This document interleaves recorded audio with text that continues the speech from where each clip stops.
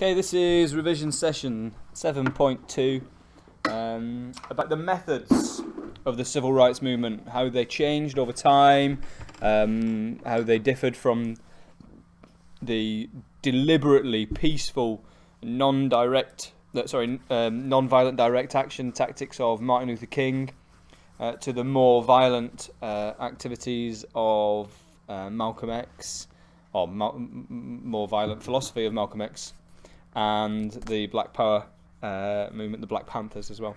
Okay, so we're going to begin by looking at the freedom rides. We'll DEA the freedom rides. We'll describe what they are, explain how they occurred, the events that happened, and then assess their significance. Then we'll DEA the freedom marches. Then we'll DEA Black Power protests at the Mexico Olympics. DEA Black Power more generally, and then we'll get a quick look at Martin Luther King himself, which is 7.3. So if we get through this pretty quickly, we can get all of them done in this session. Okay, first of all, the freedom rides. Things you need to know, description, just the facts. The US Supreme Court had ruled that racial segregation on buses moving from one state to another was illegal. So these interstate buses could not be segregated. But, as we've said before, some of the states were lazy. They didn't change, they didn't enforce the laws. These were national laws, but at a state level they weren't always enforced. So,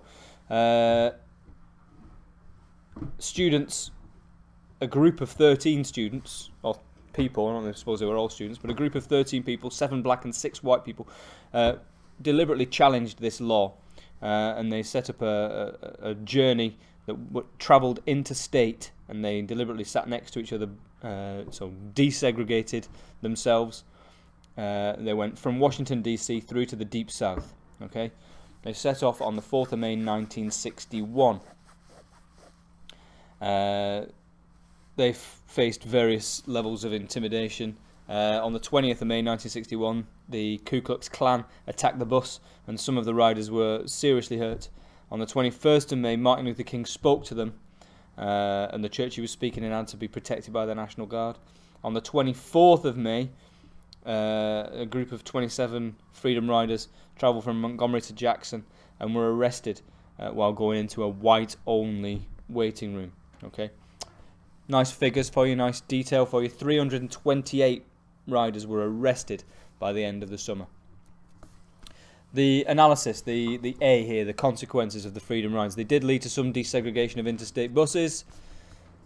In September 1961, a sort of law was passed to desegregate, to stop segregation specifically on interstate buses, and this came into effect on the 1st of November 1961. Okay, so did achieve what it set out to do, despite the violence that was inflicted on the freedom riders themselves.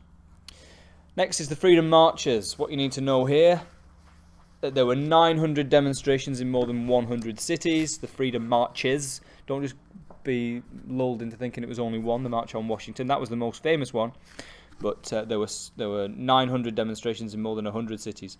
20,000 people were arrested in all. The marches were for jobs and freedom. If you want to be more specific about the aspects of civil rights that the protests were about, the marches were for jobs and freedom. And they occurred in 1962 and 1963. And they all built up towards the most important march, which was in August 1963, the March on Washington, when Martin Luther King gave his famous "I Have a Dream" speech. They met at they walked to the Washington Monument, and they heard Martin Luther King's speech there. Significant because it was non-violent, huge demonstration, and Martin Luther King managed to, and the other leaders managed to maintain this non-violent approach. Also significant because they were so important, or seen as so important, it was all televised. John F. Kennedy, JFK, met with the leaders of the freedom marches and congratulated them on their success. Okay, so the consequences of the march were that it got the president's attention. So we're into the analysis here. The importance of the freedom marches were that it got the president's attention. JFK agreed to meet the organisers.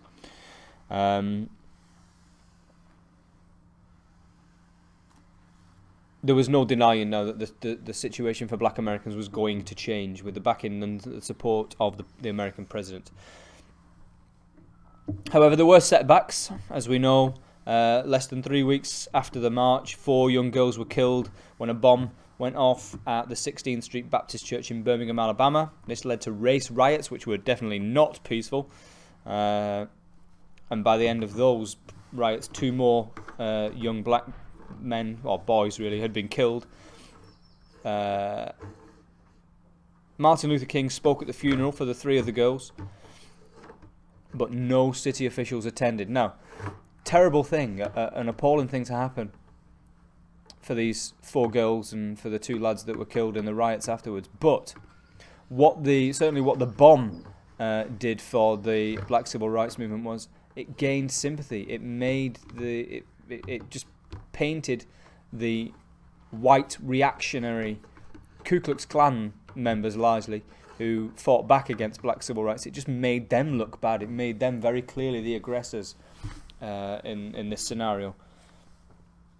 And when no city officials attended the funeral either, that looked bad or looked good for the civil rights movement. Okay. So bizarrely, the bomb that went off after the March on Washington actually helped the civil rights movement. Okay, so they're the consequences. Now, moving on to the Black Power protests at the Mexico Olympics. You will probably know the famous image of Tommie Smith and John Carlos with their fists in the air, with their black gloves on their hands. Peter Norman is a nice name to drop in there. He's the Australian who came in 2nd place, who actually, I think he gave them the gloves, or he gave them a badge that they wore. He certainly supported them. He was, he's the unsung hero of the piece there. Peter Norman, the Australian white athlete who was, happy to go along with what they were doing. But Black Power, really, what you need to know about Black Power, it was pride in being black. Really, black power. That's what Black Power means. It didn't mean being violent per se. It just meant the celebration of black American or Afro-Caribbean culture. Okay, not hiding in the shadows, not being ashamed of who they were, actually celebrating their culture. Oh, this is what Peter Norman did. He wore an OPHR badge in support of the 2 black athletes, Tommie Smith and John Carlos.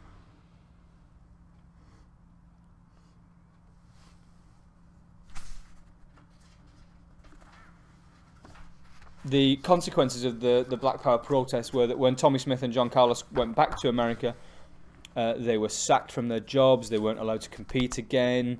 The reason being, the Olympics is supposed to be non-political. Of course, it always is. But the Olympics were supposed to be a non-political event, and they used the Olympics to further their politics. However, they did something very great that day. They publicised the movement for all to see, and they got people thinking about it and talking about it. How they were heroes for their own country on an international stage, but when they went back home, they were seen as second-class citizens. Okay? Now, moving on to Black Power movement more generally, having looked at the protests at the Olympics, something called the Student Nonviolent Coordinating Committee was set up in April 1960. This was the SNCC. Under Stokely Carmichael. It's a great name. Stokely Carmichael was the leader of the SNCC, the Student Nonviolent Coordinating Committee.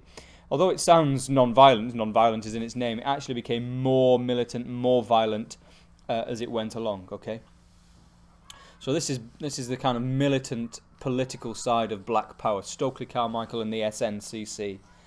Martin Luther King didn't agree with this. He didn't think that the SNCC had the right methodology.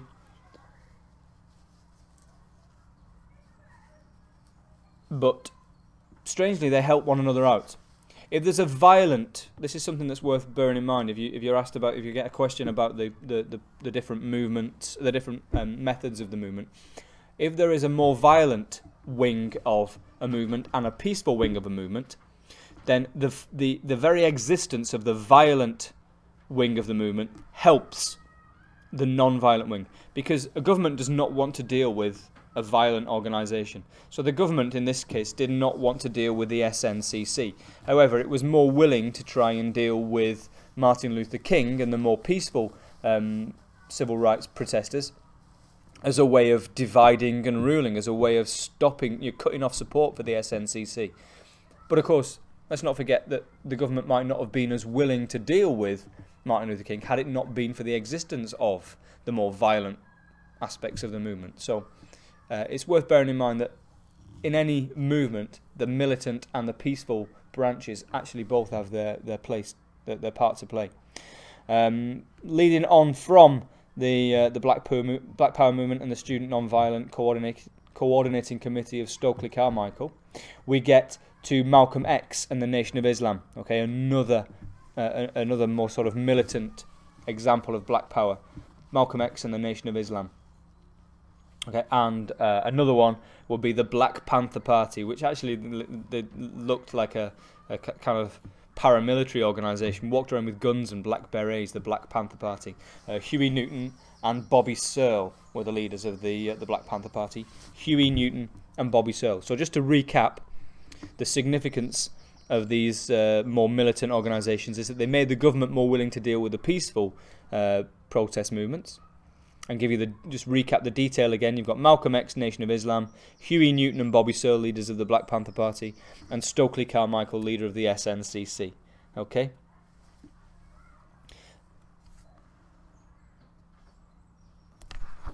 An even more militant kind of view espoused by some of these guys in the Black Power movement was that Black America had to cut itself off from white America completely. Okay. Completely separate culture, completely separate lives, to the extent that it was kind of racism in the other direction. Okay. So to begin with, the Black Panthers were actually quite violent. They used to have gun battles with police. But following the death of 24 Black Panthers, its leaders gave up violence and focused instead on community programs. Okay. So eventually the militance of the Black Power, or the violence of the Black Power movement, fizzled out and it became a more peaceful organisation. So that's Black Power. Right, I'm going to move on now to what is 7.3 as far as you guys are concerned. The importance of Martin Luther King in the civil rights movement. You've already looked at Martin Luther King's role as an organiser, how he organised the Montgomery bus boycott following Rosa Parks' protest. How he was talked into it by a man called Edgar Nixon, Nixon, Nixon, and how he really was determined for it to be a peaceful organisation, a peaceful mission. So the Montgomery Improvement Association that led the Montgomery bus boycott in 1955. It was the Montgomery Improvement Association. It was determined to be peaceful, even in the face of attempts on his own life. Martin Luther King stuck to that non-violent approach, and he became a national figure for civil rights. Okay, he was like the totem, the figurehead of the civil rights movement after that. Okay. After the Montgomery bus boycott, he went on to try and secure the right for Black Americans to vote. That was the next big thing. It was difficult for Black Americans to vote because of taxes and literacy tests. That's what you need to be aware of. So this was a legitimate campaign, a legitimate aspect of the movement to try and get Black Americans to be able to vote. Martin Luther King supported Stokely Carmichael's SNC in its attempts to stage sit-ins at restaurants and swimming pools, where they would go and break segregation rules and actually sit in there. This is before the SNCC became more militant. He also supported, Martin Luther King, this is, also supported the Albany movement, which was trying to end segregation in all public facilities.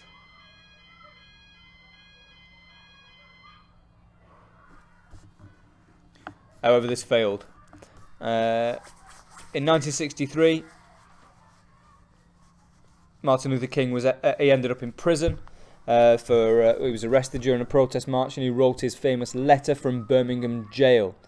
Okay, It was a very moving letter. I've shown students an extract from the letter from Birmingham jail. It's worth having a read of that. And when he was released from prison in April 1963, he planned the Children's Crusade, which was school-aged children marching against civil rights violations. And again, it was peaceful, and it was a way of engaging younger black Americans and white Americans in the civil rights movement. And again, it succeeded in raising the profile of civil rights, because the police commissioner, a man called Bull Connor, used violence to stop the marches. This is violence against children. And who ended up looking worse in the media? Of course, the white policemen who were beating up school-aged protesters. Okay, 900 cities were targeted for non-violent protest, but it was the Washington March that became the most famous, as we've seen. Again, Martin Luther King's famous "I Have a Dream" speech. Following the Washington March, we've talked about the Washington March and how significant it was. Another big consequence of the March on Washington, as well as meeting the president and getting the support of JFK. Once JFK was assassinated later in 1963, Lyndon B. Johnson, or LBJ, became president, and he also supported civil rights.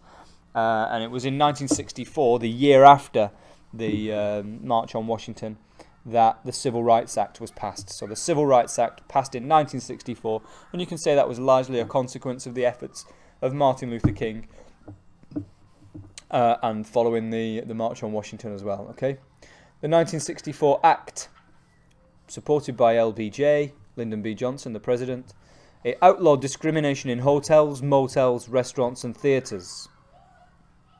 It encouraged desegregation of public schools and made it illegal to give government money to any organisation that continued segregation. Okay, all government agencies were desegregated.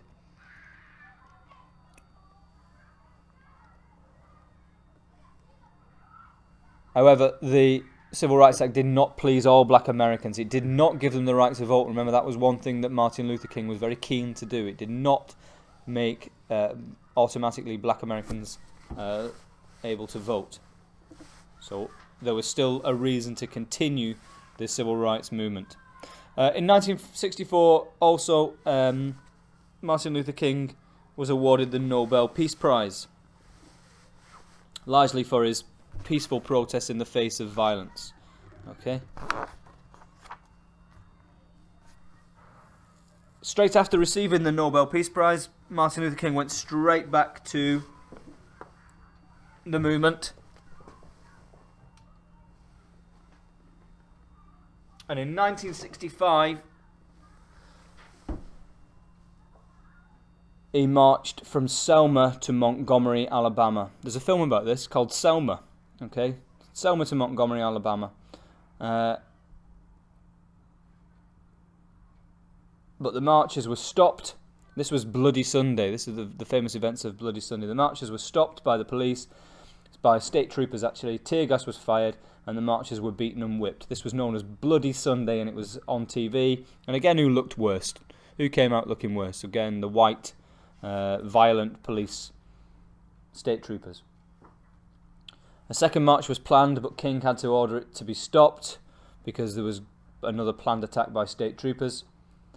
President Johnson, Lyndon B. Johnson, intervened again with the Voting Rights Act that was passed in order to speed up the process of getting all Americans, including blacks, able to register for voting. So, success again, the Voting Rights Act in 1965. So we've had the Civil Rights Act in 1964, arguably didn't go far enough, and then the Voting Rights Act in 1965 as a result of the Selma marches. However, again, it's still not going far enough. Things are not going far enough. They're not going fast enough, and it's here that we start to see the more violent, militant wing of the Black Civil Rights Movement taking over. Riots took place in Watts, W-A-T-T-S, Watts, very famous area of Los Angeles. The Watts race riots, they're known as. 6 days of rioting, 34 people killed. Martin Luther King did not leave Chicago. He carried on working in Chicago where he was campaigning. He did not go to Watts. Perhaps, maybe that was a mistake. Some people have argued. Maybe Martin Luther King should have gone to Watts and tried to calm the situation there, but he didn't. He began a campaign in Chicago instead.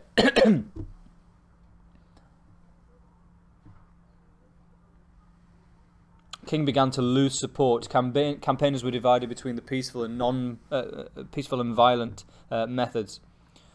King was also beginning to lose support because he was openly opposed to the Vietnam War. So some people who had otherwise supported civil rights but who were in favour of the Vietnam War began to move away from supporting him. In 1967, Martin Luther King he started a Poor People's Campaign. Okay. The Poor People's Campaign didn't have much success. By this time, President Johnson, LBJ, was starting to get quite frustrated with Martin Luther King. He felt that he'd done quite a lot, and he felt that Martin Luther King was perhaps on some level ungrateful and should be happy with the Civil Rights Act and the Voting Rights Act. And to start this Poor People's Campaign was going a little bit too far. However, the Poor People's Campaign is quite interesting because it's an attempt to unite black and white. There's no mention of race there. It's poor people's, not black people's campaign, which is an interesting development in King's approach. Nonetheless, LBJ was not interested. A lot of black American leaders thought it might lead to more rioting. However, before this Poor People's Campaign could really take off, Martin Luther King was assassinated in April 1968. There's a really great speech, the Mountaintop speech it's called. Have a look for it. It's available on YouTube, but it gets the hairs on the back of your neck standing up because he knew that there were serious attempts being made on his life. He really didn't expect to live much longer. But he still carried on campaigning. That's what makes him a real hero of the civil rights movement. Martin Luther King carried on campaigning even though he knew really he was going to be assassinated. So judgment on Martin Luther King's efforts. Very successful in the immediate term. Montgomery, very successful there. Also very successful in 1963 with the March on Washington, was awarded the Nobel Peace Prize. The Civil Rights Act was passed in 1964, and then the Voting Rights Act 1965. But then he started to lose support. People didn't think that the Voting Rights Act and the Civil Rights Act went far enough. They started to move away from peaceful protest to more violent protest, as there was seen in Watts and with the Black Power and the Black Panthers and the SNCC of Stokely Carmichael, people like that. Okay, so Martin Luther King started to lose support.